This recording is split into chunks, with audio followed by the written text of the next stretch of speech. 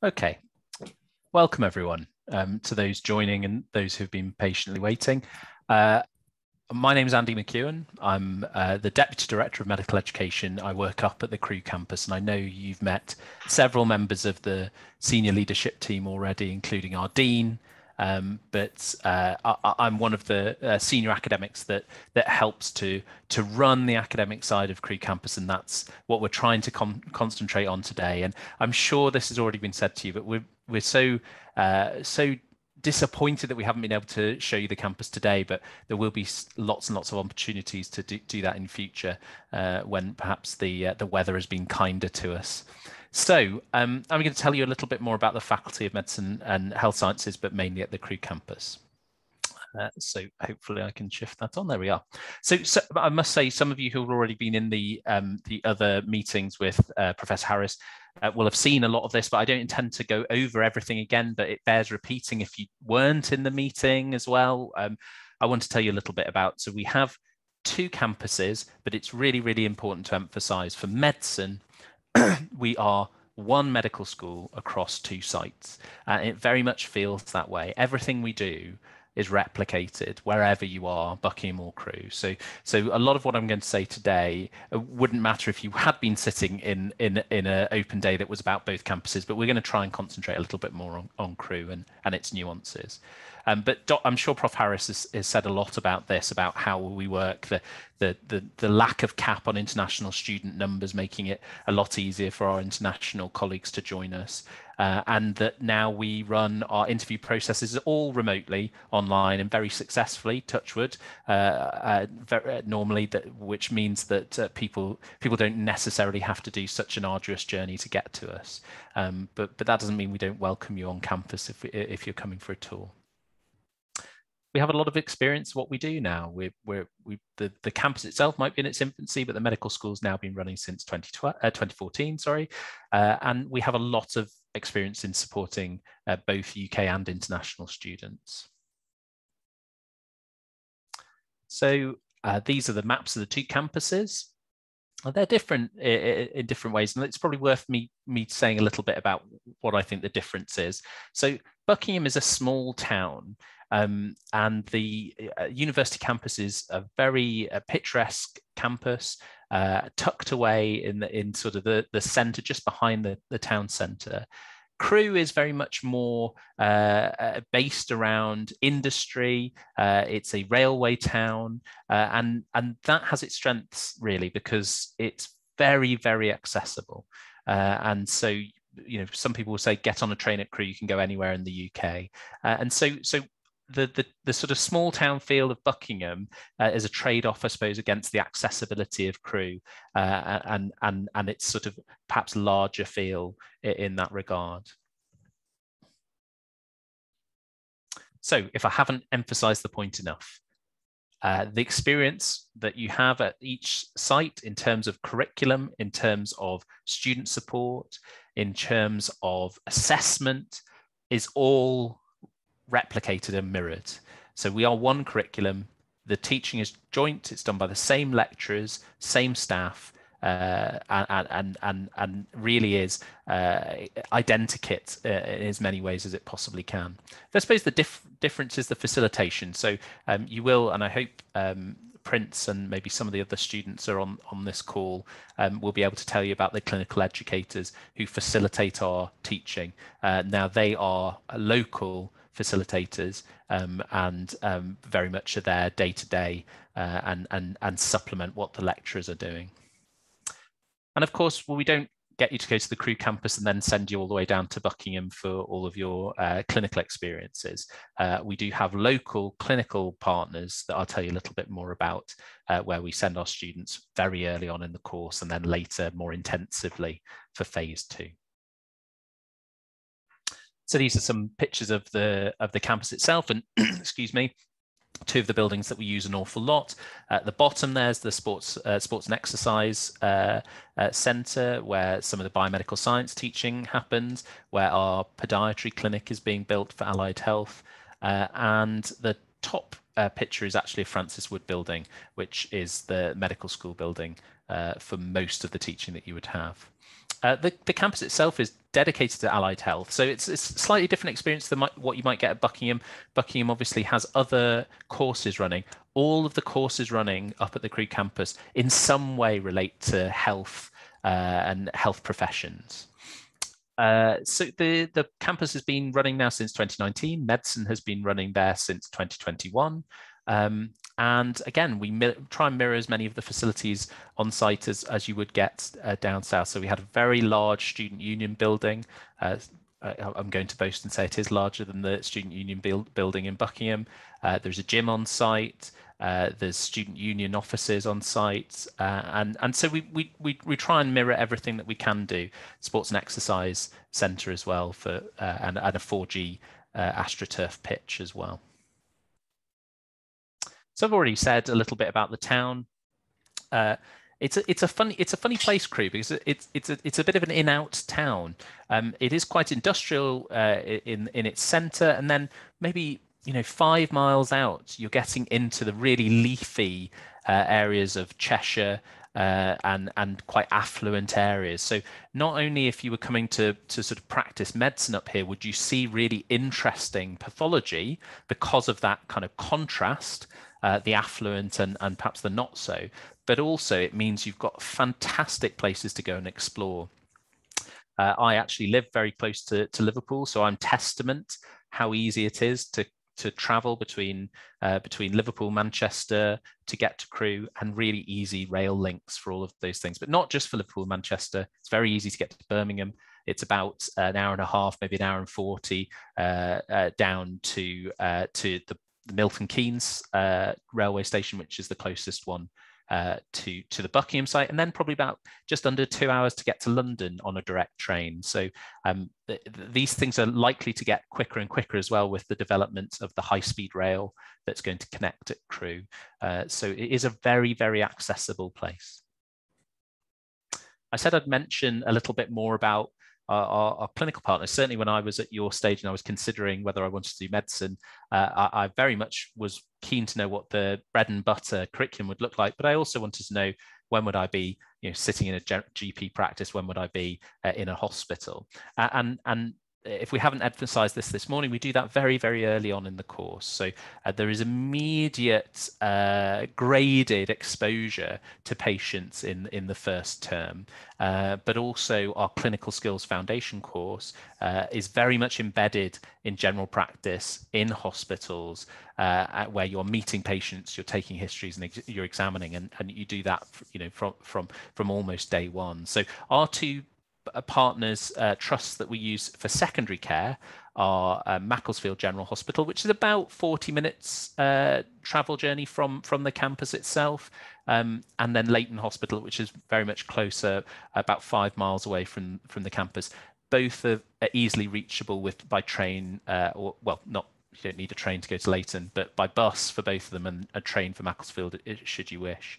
There are other areas that you will visit for mental health, for community services throughout the course, and for primary care. And we don't legislate about exactly where they are. It depends on your circumstances and our circumstances as we develop.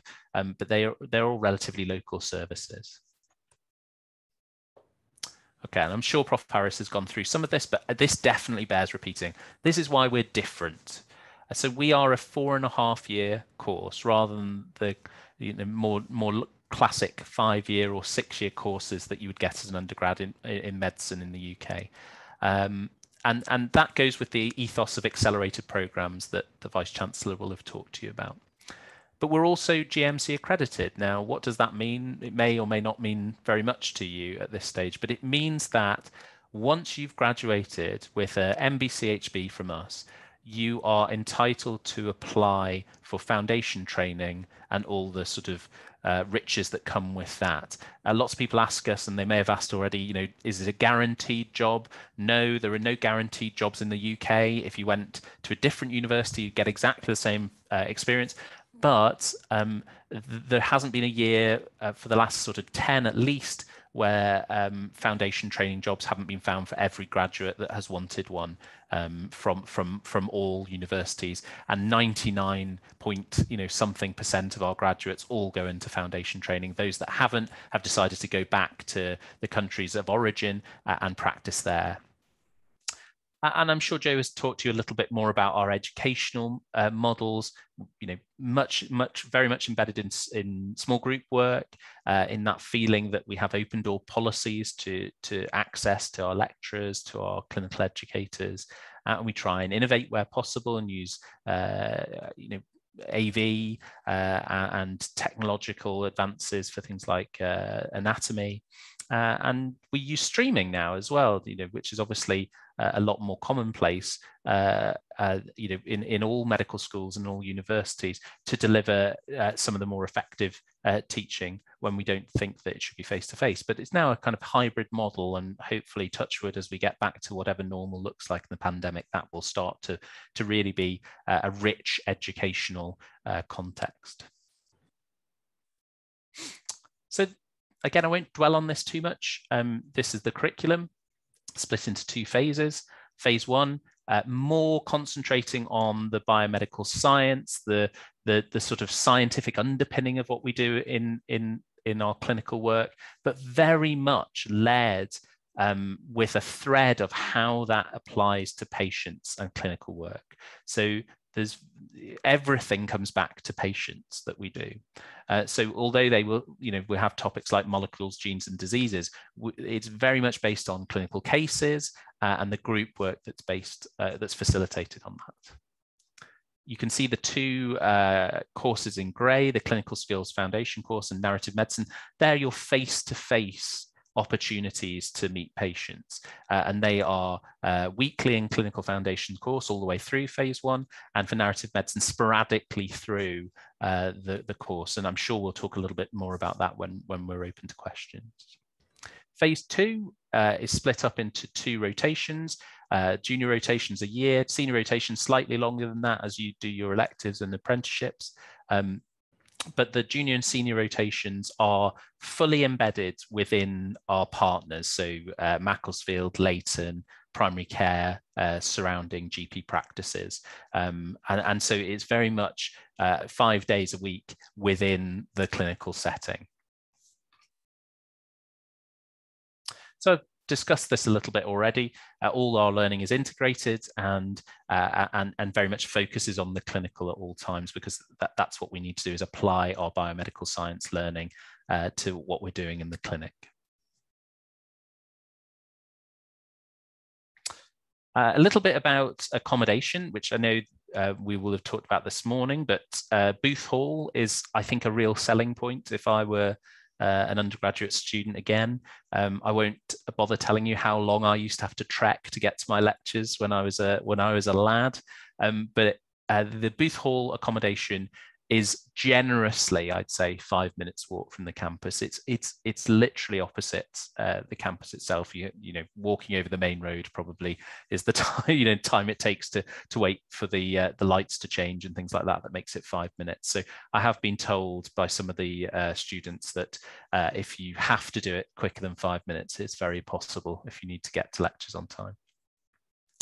It has communal areas, but all of the rooms are en suite and individual, but there are then communal lounges. Downstairs there is sofas, lounge space, pool tables, computer areas, and accommodation is guaranteed to all first year students, but as far as I'm aware, it is guaranteed to second year students at the moment. But I will double check that, but I'm absolutely sure that that's what we've guaranteed so far. Just a little bit more there to tell you. I'm sure Joe showed you this already, but that's a sort of typical room in Booth Hall. And as I said, the beauty is certainly that we have capacity at the moment. It's a very, very large site. And as medicine's getting off the ground, we have lots of capacity for rooms at Booth Hall.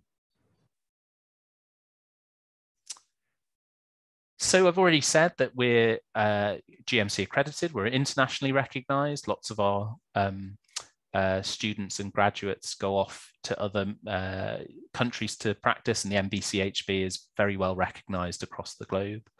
We're in that World Directory of Medical Schools, so it does make getting a job a little bit easier internationally. It's worth saying at the moment, and I'm sure Prof. Harris has already said this, but there is a medical licensing exam coming in that you, as people who might start in 2023, will sit probably in the final year of your studies, and that will be necessary to pass in order to get a license to practice in the UK. So it's slightly separate to our degree. It's all a little bit technical, but in order to then go in and be a foundation doctor, you would need to pass that exam. So we will obviously, we feel that we will really well equip you for that. No one has taken the assessment yet, but we feel that they will be really well versed to do that, because it mirrors a lot of what we do in final year anyway. Okay.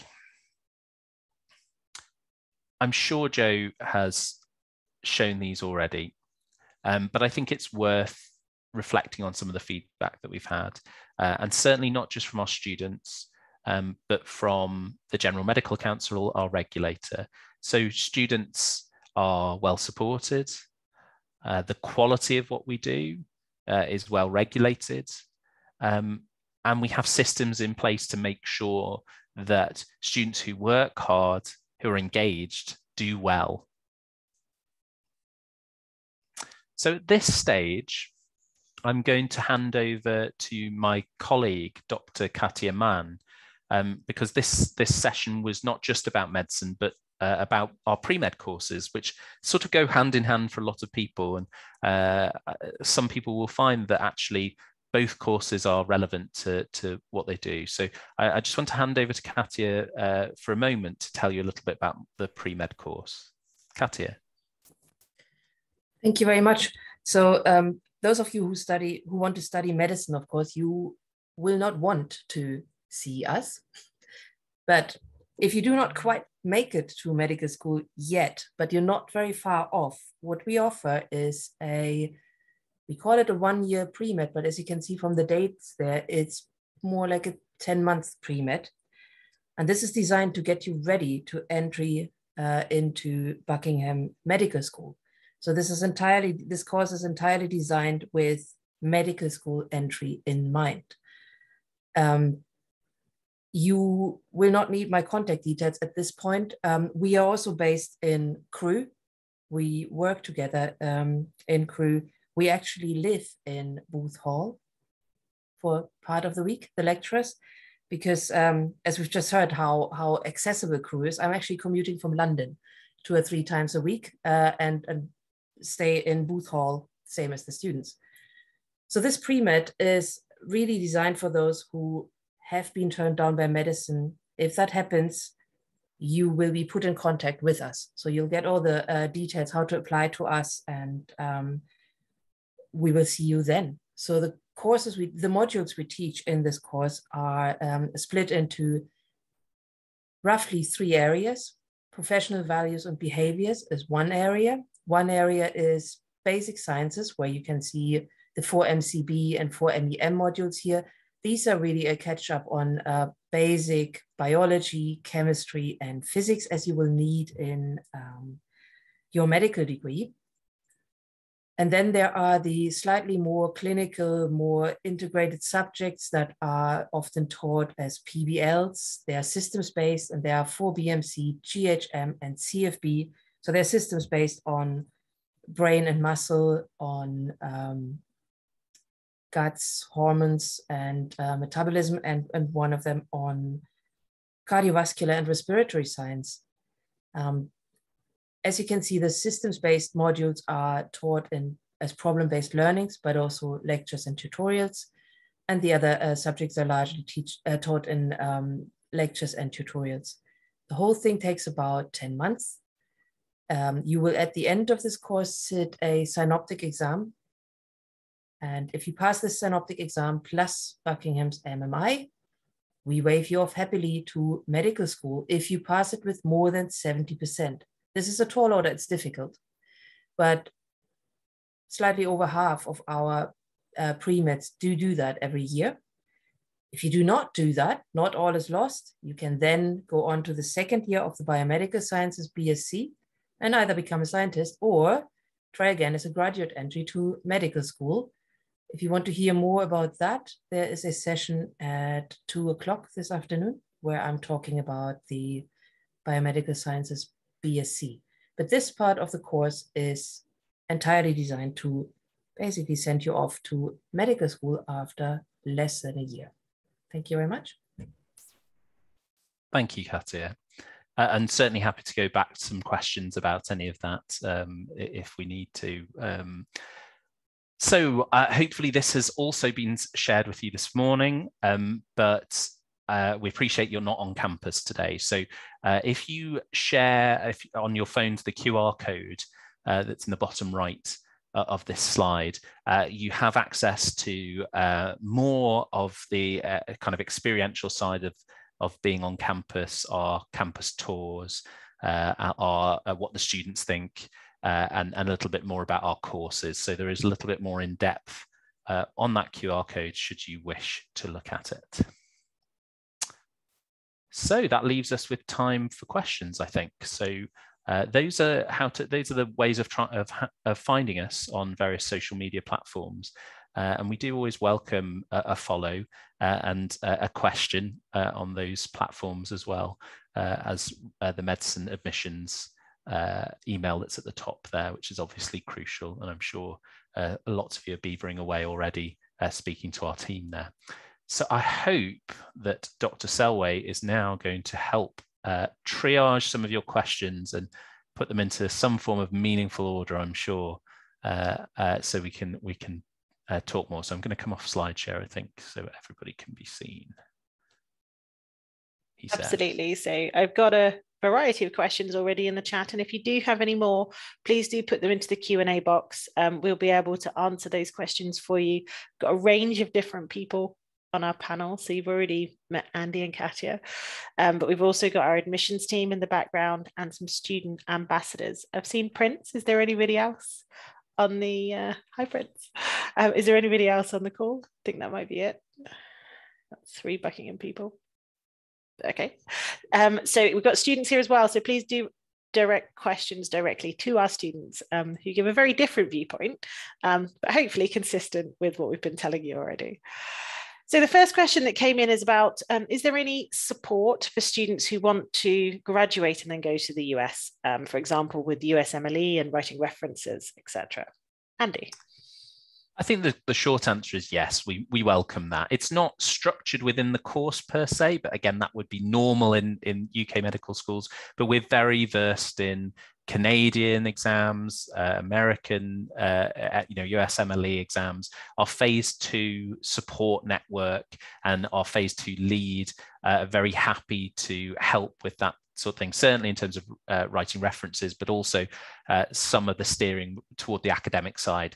What I would say, and I can see Dr. Selway has got the glint in her eye, what feedback we've had from students who have taken those exams before is that the phase 1 teaching that happens is very, very much aligned to the sorts of questions and the content that you would have to revise for those kinds of exams. And so I promise I'm not just saying this, students often say, well, what I did was I went back to my phase 1 notes to revise rather than having to learn things new. So I think we feel that you're well equipped to do that sort of thing. And yes, we see it as something that we can support you on. Thank you. I'm going to go down the list because they are all quite different. So Prince, maybe you could start with this and maybe Andy could follow up when we're thinking about clinical years. So how is the course delivered? And what's the balance between lecture time, your own time and clinical practice? Okay, so I actually made a blog about, the routine that we have in medical school. So if anyone wants to look at that, they can just look at the blogs. But depending on the year that you're in and the day as well, you either have morning classes that run from 9 to 1 with a 2-hour group work between those 2 lectures. So it's a lecture from 9 to 10, 2 hours of group work, and then from 12 to 1, you have a lecture again, or it can be the afternoon lectures where it's 1 to 2, you have a lecture, 2 hours of group work, and then a final lecture. And obviously after that, you have self-directed studies. So another 4 hours. So after the lectures, you can just go ahead and study on your own. Obviously, you're not forced to, but it is advised if you want to stay on top of your work. In terms of the clinical practice, so our first term was online. So unfortunately, we didn't get to have any clinical practice then, but we did have narrative medicine. So that's just a small module where, not small, it's actually quite large, where you're assigned a patient, and with this patient, you follow up with them for around 2 years, so 5 terms, and you get an insight on what it's like to live with a different kind of condition. So based on the patients who are assigned, you can get varying conditions for the patient, and instead of just seeing the clinical aspect of, what the pathologies might be like, you also get to understand what it is like living with, a certain disease. And we also get placements. So on Wednesdays, right now we have placements either in the university, where we just get to learn how to take histories, but we also get to go to hospital and actually perform examinations and take histories from patients, as well as GP, where, it's a different setting. So we actually get like a broad clinical experience of what it is like to be in different places. Thank you, Prince. Andy? Yeah, so I won't reiterate what Prince has said about phase 1, because I think that was a really good summary. And I would encourage you to look at his blogs, which I think you can access via that QR code that I put up. But so that I'll talk about phase 2 a little bit, because Prince is not at phase 2 yet. So phase 2 is much more clinical facing, 100% clinical facing. Some people are actually often a little bit surprised at how much, once you've finished phase 2, you really are embedded within the local education provider, those partners that I mentioned before, and you stay for the vast majority of your time, you stay within that trust. So if you were at Leighton Hospital, you're probably going to do 90% of your stuff, your clinical work, within that hospital and its surrounding areas. Now, no hospital these days has everything on site, in one place. That's just not the way the National Health Service works. So there is still travel to be had for various things, especially things like mental health and general practice. But your 9 to 5, once you've done your first 2 years at our course, 9 to 5, Monday to Friday, we expect you to be in a clinical setting. So it is very different to phase 1, where you have much more structured self-directed learning time, like Prince says. You have 4 hours of teaching, 4 hours of self-directed learning. It's not that you don't ever have that in phase 2, but it's perhaps a little bit more sporadic in terms of timetabling. We expect you to take more responsibility for your own learning and to make sure you get to clinics. Okay, hopefully that's answered the question, but any follow-ups, please do put them in the Q&A box. So there's an anonymous question here. If I was to study medicine at Crewe, would I be at the same campus for both phase 1 and phase 2? Would I need to move back to Buckingham for my clinical years? Could you clarify that, Andy? I think the easiest answer to say is no, we don't expect you to be moving.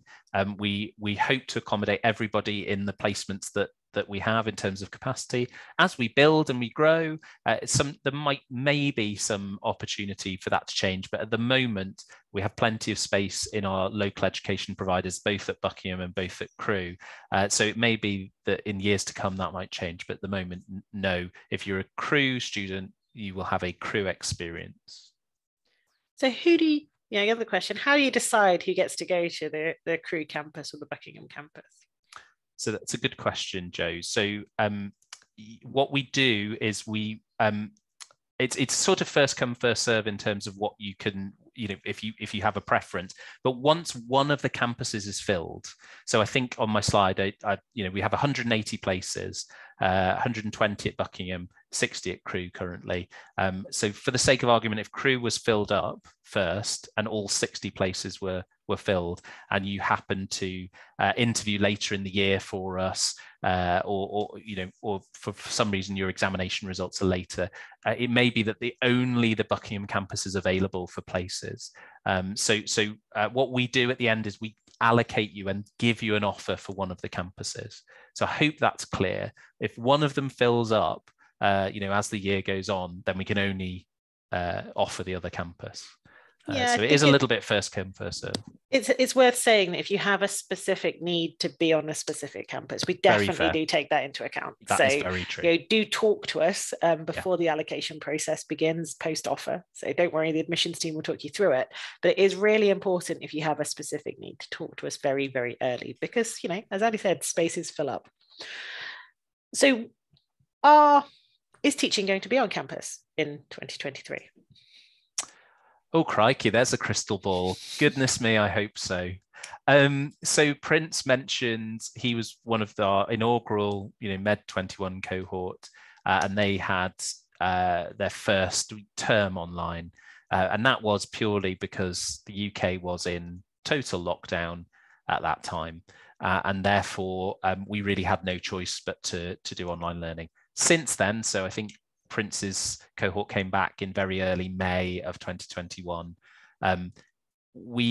Things have progressed slightly in the thinking, I think, of how important medical education, allied health education is to the NHS, and that we can't have students just continuing to learn online, even if there is another spike of cases, or even if there were a national lockdown. So I think I'm right in saying, I can't remember, Prince, if you were on campus when there was a national lockdown or not, but certainly in the early stages, it was very much that you shouldn't go out unless you had to, and medicine and allied health were put to one side. No, it is important for you to be in. So I cannot envisage being online again.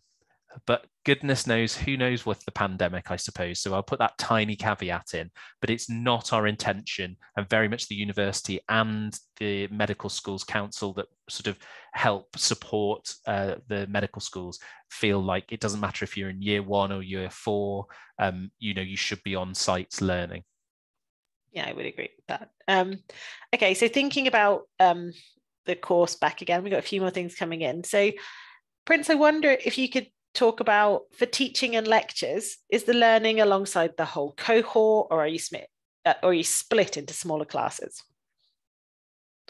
Okay, so I hope I understood the question correctly. For the lectures, it is the same lecture transmitted across both campuses, but obviously after the lecture we have group work, and we're put into groups of around 7 to 10, and at Crewe, at least, there's 2 groups per class, and we usually have clinical educators coming around, just helping us out with any questions that we need. And if the lecture has been delivered from Crewe, the lecturer can also come down and help us out with any clarifications that we might have from the lecture. So yeah, to answer the question, it is smaller groups, and at least in Crewe is 2 groups, so at least 16 people in our class. And I think that's really good because we get, each of us feels heard, whenever we have questions, the clinical educator can actually come to us personally and give us any clarification if we might need it. Thank you. Anything to add, Andy? I mean, I was just trying to decide what I should and shouldn't say. I think our intention is that as time goes on, and cases are still fairly high, well, I say fairly, as high as they've ever been in the UK at the moment, although hospital admissions for COVID are much lower, we're still mindful of COVID existing. And so our intention is to slowly return to the lecture theatre, because I think, most students feel that being in a lecture theatre is part of having a kind of higher education experience. I don't think it will be as clear as, Prince talked about the sort of sandwich, I always say, of sort of lecture, small group learning, lecture, that's your unit of teaching of a day. I suspect we won't ever go back to having 2 lectures in the lecture theatre every day, because I don't think actually that's the best way of learning. We find that a lot of what we've been doing via the streaming works really, really well, and it gets you into those small groups. So it'll be a balance of everything. I don't think I've got much else to say about that, apart from we're reviewing what we think is most effective after a pandemic when we get there. So I'd like to move on to assessments, there's lots of different questions coming in. So I'm trying to cherry pick ones that cross the other themes. So how is medicine assessed? Is it synoptic or is it individual units? No, it is. Well, at Buckingham, so how is medicine assessed? So it's synoptic. So although you have the discrete units that you will do, say Prince is doing molecules, genes, disease on a Tuesday, or and I don't know, tissues of the body on a Thursday, you learn them in sort of discrete units through the year, but every term we have what we call an end of term assessment, and that can cover not only anything that's been really, you should be answering this, Joe, but anyway, it could anything that's been covered in that term, but also as we go on, we have what's called a spiral curriculum. So we revisit lots of things and build on lots of things that have already been, something you did in term 1 might be revisited in term 6. So actually, anything could be asked in those end of term assessments that you've learned throughout your course. And so that the idea is to try and continue to build on the foundations that you had.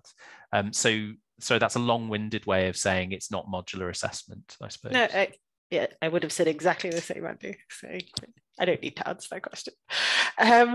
So I'd like to dip into some pre-med questions that are coming up if Katya's available. I can't see you, but I think you're in the background somewhere. Hi, Katya. So you're behind my question and answer. Sorry. So what percentage of pupils are accepted into the pre-med course? I wouldn't want to say a percentage. It's more, do you have the prerequisites? So if so clearly, if you come to us, something hasn't gone quite right. So you haven't got the grades for medicine. So far, everybody who does have the grade for pre-med will get in. These grades are reviewed annually, and it will be communicated to you. So if you have chemistry and biology or as A levels, you will most certainly get in if the grade is okay. If it isn't, and you are not, you haven't passed one or the other, you will be offered a foundation year, which I haven't talked about. Again, that's a 9 months before pre-med. So you can do the foundation first, then pre-med, and then enter medical school. Again, providing you achieve 70%. Thanks, Katya. So during the 9 months, is there any breaks in the pre-med program? There are breaks there's a short break at Easter. Our students are currently on that break. So that's 2 weeks. Then there's a 2-week break at Christmas. Christmas doesn't apply to pre-meds because we study from, no, it does. They study from January to July. So the break at Christmas and a break at Easter. And then of course, there's a short week or so break in May. And other than that, we have a reading week at some point, but that's not strictly a break. It is a break from teaching, but not a break from studying and learning. Okay. So I'm going to move on to MMIs, which cut across both courses, because you need to sit an MMI to get into either pre-med or into medicine. And I'm probably, if it gets pushed back to me, that's fine. But could you tell us what an MMI is? Anybody? I don't mind having a crack at that. So back when I was trying to get into medical school, you would have, if you were having an interview, sat in front of maybe a panel of 4 people and maybe interviewed for 20 minutes. And that panel would have then decided whether you were, fit to get into their medical school. And over the last sort of 10, 15 years, that's been frowned upon more and more because it's not a really effective way of knowing what you're like as a person. It's a 20-minute snapshot. And I'm sure Prince will be able to tell you about the experience, but the idea is that you do multiple stations that are short, multiple mini, and they will cover various topics that we think are important to the qualities of a person that can enter medicine. So this is not you having to brush up on lots of knowledge. It's about your skills and your attitudes. And so a lot of it is about explaining what you would do in a certain situation, perhaps your passion for the subject, but in very, very short bursts with lots of people meeting you. So we get a better, fairer impression of you as a person. And I don't know whether Prince wants to come in and say what that experience is like, because apart from assessing on it, I've never had that experience. Yeah.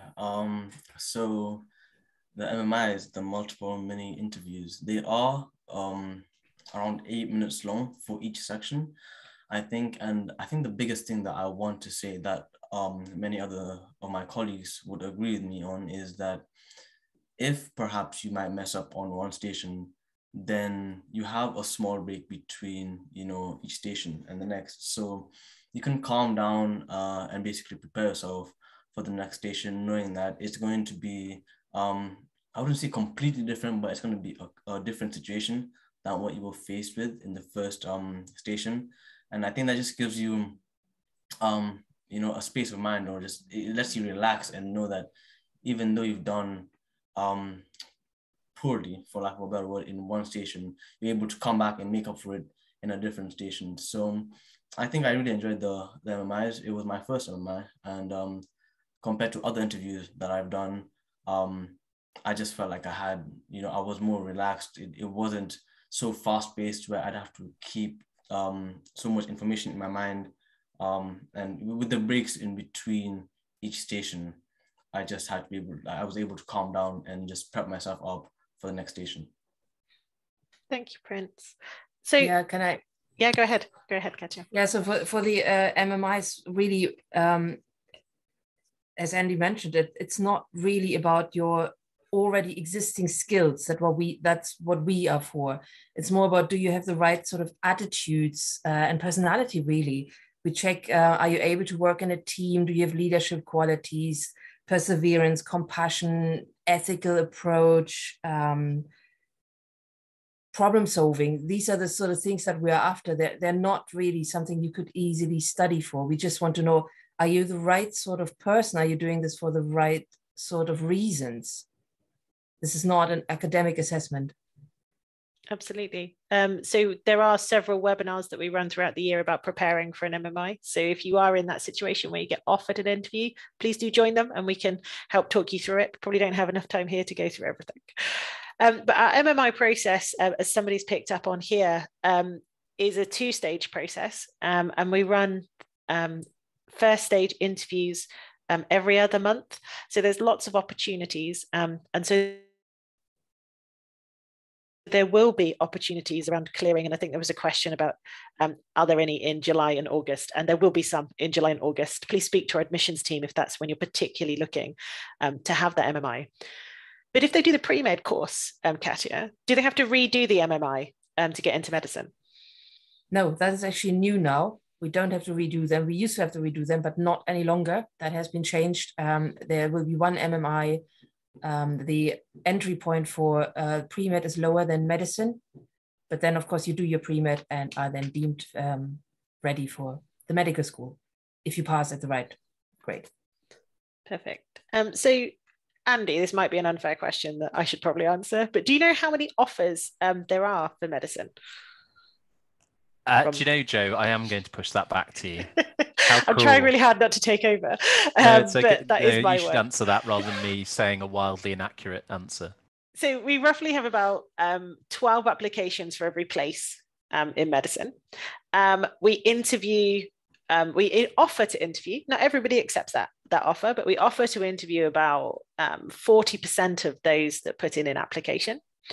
And then from the interview process, it's about 1 in 2, 1 in 3 people that accept. So it gets down quite quickly. The odds are in your favor as you pass through the various steps. So hopefully that provides you a bit of an idea of how we rationalize those numbers of applications that come through. Okay, so I'm looking now, how do we judge whether a person is right for pre-med or medicine? I mean, obviously the MMI process that we've been talking about here, but we look at the attributes that are mapped to things like good medical practice, that's just a GMC document, which I hope you would go and have a look at, but also the NHS Constitution. So we are training people to be UK doctors. So we try and embed those UK values that exist in a variety of different healthcare models.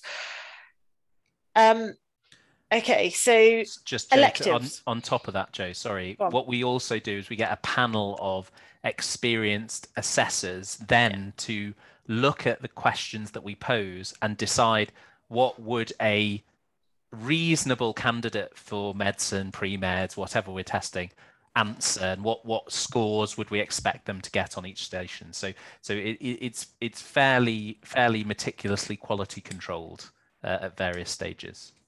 Absolutely.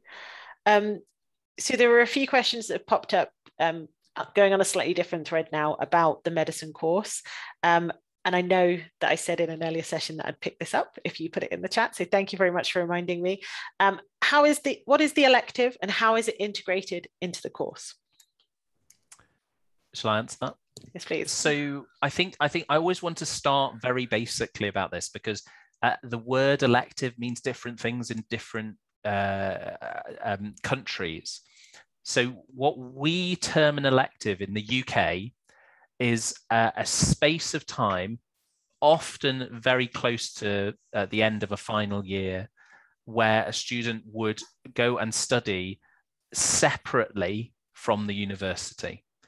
And I think some people have already asked Jay this morning, is there an obligation to go internationally or stay at home? The vast majority of people on a UK elective go abroad for a different experience outside the NHS. But as with other UK universities, this is a self-funded 7-week placement. There is less opportunity to stay home, as it were, in the UK, because placements are tight across the country. So there's not a sort of plethora of electives in the UK, but there are some. So understandably, some people can't or don't want to go abroad. Some people really want to grasp that opportunity to see what a different kind of healthcare system is like. So our elective sits right at the end of our 4.5-year course, just sitting with the apprenticeship. So it's actually after finals have happened. And it's, as I say, 7 weeks roughly. There's a little bit of holiday time. You can extend it slightly, but we're roughly looking at that time. Most people go off and do one placement. It's very hard to do 2 effective placements in 7 weeks, but those things can be discussed. So it's integrated in that it is within the course, but actually you finished your exams. It's about how you can sort of thrive and you have as much knowledge, skills and attributes then to go and see what it's really like somewhere. Hopefully that's picked up on what we touched on earlier and the question that was in the chat. There were a couple of questions in the chat about electives, but please do come back. Joe, I was going to say one more thing, because I laboured the point about what an elective means in the UK, because in other countries, an elective means what we would call a student selected component. Okay. And a student selected component, you stay within the university or within your the partner trust confines to do some work that might have a bit more academic leaning. You might develop a poster, you might do some presentations, you might write a paper on topics that interest you. Now, it's not a free-for-all. We have a list of SSCs often, and that you can kind of join, and you have one in phase 1 and one in phase 2. I won't go through the huge detail of that because they run differently, but that there's 2 things: the SSC, which is sort of in-house, as it were, and the elective, where it's much outside of the university. That's fair. So I'm going to ask a question now that is definitely for Andy, because it's a tricky one. So why is Buckingham ranked 35th in the medical school rankings? That is a tough question. So it very much depends on which rankings you're looking at. But the answer to that question is that the way that universities and medical schools are ranked is not all equal. So there are lots and lots of things that the university doesn't enter into that are scored extremely highly on those rankings. So I used to be a member before I was at the University of Buckingham. I taught at Imperial College. Now I very much enjoyed teaching there. I thought it was a good course, but actually the reason why Imperial College is so high in the rankings is it's a research-rich institution that is linked to the medical school. So a lot of work, as lots of people understand with the pandemic, has been going on at Imperial College. Does that affect you as an undergraduate student? To be honest, I don't think most of our undergraduate students knew that there was any research going on at the institution. Whereas Buckingham, we concentrate on medical education. So there is only a very, very small arm of the university that is doing any active clinical research. There is some that you can get involved in, but it's not at the size of your Oxford, your Cambridge, your Imperials. And because of that, that is discounted in our rankings. So we already will be sitting much lower than the average university that already has those kinds of research institutions. Yeah, and the other things would be to say that there are lots of other rankings where we do very well in student support, in our staff student teacher ratios. It depends on what you think is important. And I think if you think, well, I really, really want to be a clinician scientist, and I don't think that I'm going to do a lot of work outside of the lab, I'm going to, concentrate on that, then perhaps we're not the best university to support you in that. We can, but we might not be as well equipped. But in terms of medical education, in terms of the contact that you have with staff, we are, I think, excel compared to a lot of the other universities. I noticed that our dean has come on and would probably like to follow up on that one. Jo. Can I add something to that? Hello, everybody. I'm coming in late here. I'm Jo Harris. I'm the Dean of the Faculty of Medicine and Health Sciences. So absolutely agree with everything Andy said about the rankings. And it just goes to show you actually need to dig beneath the surface of the rankings. And we were very irritated when we saw these. Now, rankings, one of the things in the rankings is the employability, or the number of people in employment from a medical school. Well, clearly, 100% of people who graduate in medicine go into work. That's pretty much a given. But the data they use for the rankings is 2 or 3 years out of date. So when they were producing the rankings, we hadn't yet graduated medical students that had joined the workforce. And so our graduate employment was 0%, which we found really irritating, and we did complain to the people who were compiling the rankings, but there's absolutely nothing we can do about that. So I think just look in future years and watch us rise up the rankings would be my thought on that. Thank you, Jo. So we have a bit of time left, so I'm going to try and whiz through some of the other questions that have been coming in as we've been talking. So there's one for Prince, I think. Medicine's 4.5 years. Are there less breaks? Do we get the same amount of breaks as other medical schools? And do we get any breaks at all? Prince. Okay, so obviously we have an intake of January. So we start at a very different time compared to almost all other universities of medicine in the UK. So, and the course is actually, I think, the shortest course in the UK for medicine, whereas some universities would have 5 years, and then some will also have 6, including a foundation. At the University of Buckingham, it's a 4.5 year course. So I think with that, they expect it to be more compressed. That's to say that we don't get as many breaks as other universities usually provide. So like summer, we don't have that. We're usually studying, but we do get a fair amount of breaks. I think next week we have an Easter holiday, and for Christmas we had a short Christmas holiday just after our end of term assessment. We had a holiday as well, and I think I like the fact that, I mean, personally anyway, I like the fact that there's not that many holidays, because sometimes holidays get a bit too long and I have way too much free time, and some of the content that I've learned, if I'm not keeping up my work, it just it leaves. So the fact that we don't get as many breaks is good, and I think it's also to be expected with the course being as short as it is, because one of the reasons why I picked the university was the fact that it was a shorter course, because I want to finish the degree and then jump into my career as soon as I can.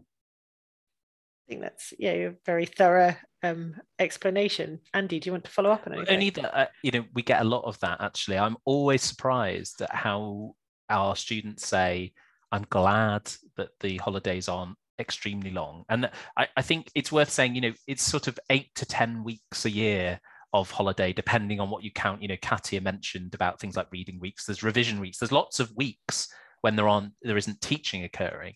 But yes, the holidays are shorter, but it tends to mean that our students come back refreshed enough, but they haven't forgotten everything that they learned having had 3.5 months off. So we get a lot of that. We get a lot of people actually saying they prefer it, which I'm constantly surprised by, but very reassured. Okay, so there is a lot of MMI questions coming in, so I might just fire off some of those questions and answers very quickly.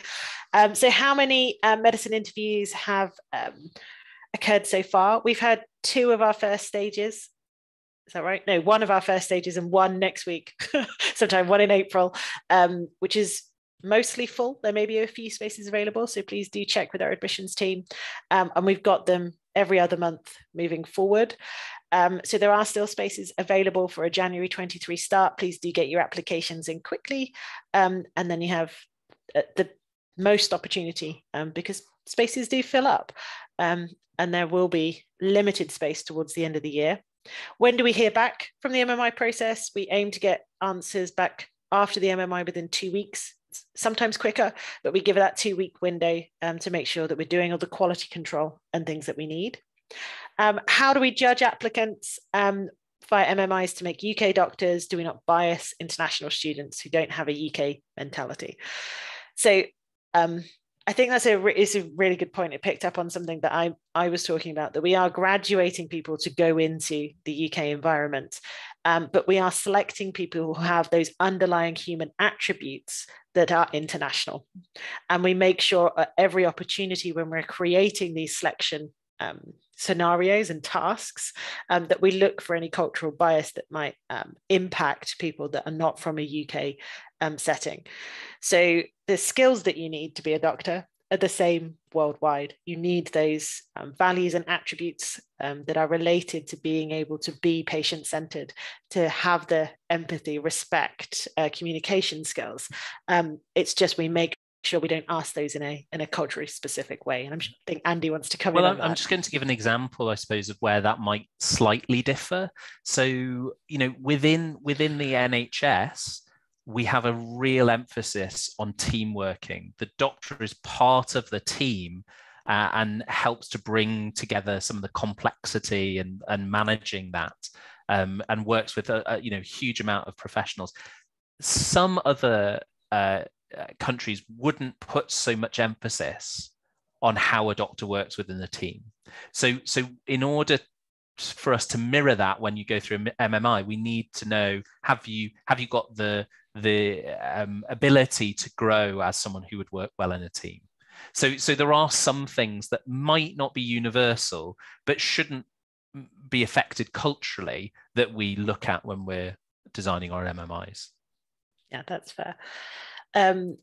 Okay, so other questions, just so many that have been passed, I'm just picking up. The last admissions offer to students, so we anticipate we're going to be open until after clearing this year, but as we've said before, we do fill up our places. So the earlier you can get your application in, and even if you've only got predicted grades at this point, we can move forward with predicted grades. So we would highly recommend you get an application in early in the cycle and not leave it. You can apply directly. You don't have to apply via UCAS. So you can talk to our admissions team and make an application outside of the UCAS system. So please do talk to us and move forward quickly with that process if possible. Okay, rankings after the MMI, is there still a chance? Yeah, I mean, candidates are waitlisted. We do have a reserve list after an MMI, because we do have multiple events throughout the year, and we want to make sure that we give those later in the year an opportunity, especially if they're really, really good candidates at the end of the year. But that doesn't mean it's an absolute no. If it was an absolute no, we would tell you it was an absolute no. So a reserve list is there for us to make sure that we can fill up our spaces, but also to let you know that there may be a space available in the future. So being as transparent as we can be about it, we'd like to fill all of our spaces. We know people want to come to us. So we're just saying this is the process for the maybe pile. Okay, how much notice do you get between stages? Roughly around 2 weeks, and you'll be invited again, but you can come back to a later date if you can't make it. We have systems in place for you to book in for the second stage. So again, there's lots of opportunity to be flexible and have an individualized journey. Okay. Right, I think I've picked up all the FMI stuff now. Does the University of Buckingham have any international connections with other universities and hospitals? Do you want to pick that up, Andy? Sorry, I was just reading one of the questions. Sorry, say that again, Joe. Do we have any international connections with universities or hospitals? That's a good question. You're going to have to help me out, Joe, if I'm trying to think if we do. So, I mean, we have collaborations with other institutions, yeah. But as part of the course, all of our providers have to be within our GMC framework and quality assured. So the course itself, apart from the electives maybe, are all within the UK. But we do have connections. Connections come in lots of different ways, and they could be research collaborations, especially through our postgraduate work and our labs. And we have close links on a professional basis with other institutions. Yeah. Well answered. Thanks. Okay. I'm going down the bottom because I haven't seen any come in. Whilst you're looking, I just want to clarify what I was saying about multidisciplinary team working. Okay. In no way was I saying that only in the UK do we work within a team. What I'm saying is there are certain countries, and I know this because I have worked outside of the NHS, there are certain countries that value the multidisciplinary team less. So it might be that there are other places that team working wouldn't be an attribute that would be in the top 5 for working as a doctor. That was my point, not that only in the UK do we think that's an attribute. So scholarships, are there any scholarships available, particularly if you've done exceptionally well in a particular year of study? Andy? I mean, it's something we certainly are always looking to provide. That it's sporadic and it depends on where we are in the year and what we've had in terms of donations. So at the moment, if you were relying on a scholarship, I think it's worth speaking to us at the admissions team and seeing what's available at the time. We do have benefactors that come in, and sometimes they will be specific and say, I'd want this money to go to scholarships. Other times they want to donate so we can improve our resources in our buildings. So we don't have anything that I can immediately signpost you to that's there on a regular basis, but there may be. So if that's something that you're thinking about or it's something you think you need, you probably just need to speak to the admissions team at the time. So Katia, a question about the pre-med course. What time of year will exams be held for pre-med? Our current pre-meds are, as I said, on holiday. They, after the holidays, have another month and a bit. We begin the exams beginning of June. So they're already finishing their coursework portfolio, and their synoptic exams are at the beginning of June. We then have the exam board July. That's why I say the course ends in July, because that's when the students will hear what their grade is and whether they're off to medical school. Thank you. I'm suddenly aware that we are running over time. So I want to end with one question that I've been saving, because I think it's a really good place to end the session and give all of our panelists an opportunity to feedback before we close. So before starting our medicine journey, if you have a lot of free time, what would you recommend to do to aid you when starting medical school? What topics and resources would you advise that our students look at? I'm going to start with Prince. Okay, I think that's a tricky question. So I'm going to look at this question as if I myself was asking before I joined. I would say not necessarily take it easy, but make the most of your time that you have before you actually join med school, because everyone knows that it is quite tedious. Obviously, that's not to say that just completely waste your time doing nothing. There are resources provided by the university. The workbooks, once you get an offer, I think it's a few weeks before the course starts, so you can look at those. But in general, maybe going through some of the notes that you had, if you're a high school leaver or if you've done a relevant biomedical course, just running through those slightly, just so you know you can keep your mind fresh. And when you join, it's not a complete jump into learning out of nowhere after a big or long period of not studying. So yeah, that's what I have to say. Sorry, I put myself on mute. Thank you, Prince. Katya, do you have any advice? I would not as such prepare specifically. What would be useful is perhaps cast a glance over your chemistry and biology notes from A levels. That's the sort of thing that students otherwise can struggle with. And if you don't have an awful lot of time, pick the weaker of the subjects. Just have a quick read of the concepts. The rest will do once you're here.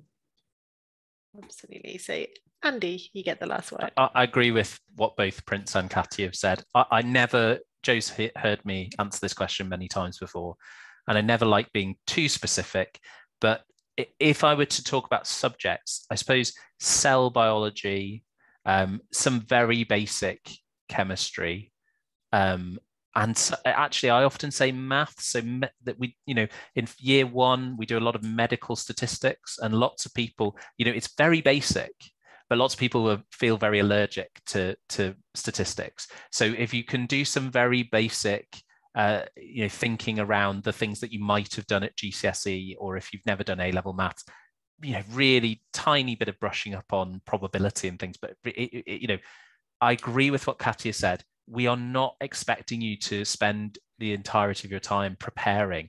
If you've met the criteria that we expect, then you will be taught the rest of what's necessary.